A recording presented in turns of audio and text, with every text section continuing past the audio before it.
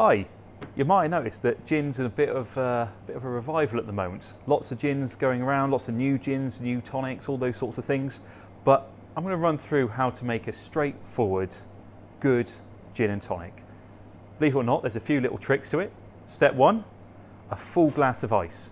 With a full glass of ice when you make your gin and tonic, the ice will mount more slowly and you'll get more flavour of gin rather than water.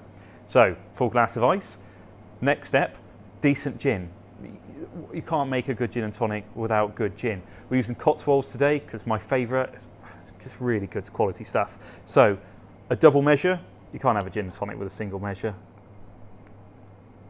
All the way to the top.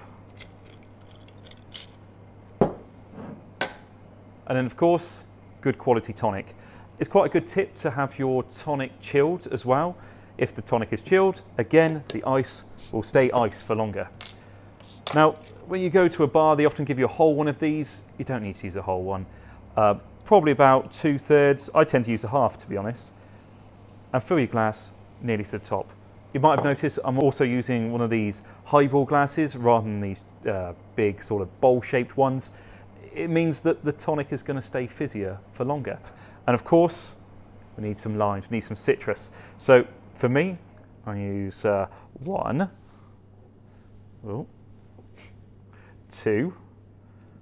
Well, you might see where this is going. I use quite a few limes. So I use four sections, so half a lime. And with my last one, I like to just put it right around the rim. So in that goes as well. You can give it a little bit of a stir.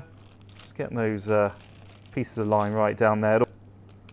Easy peasy. And in goes the straw.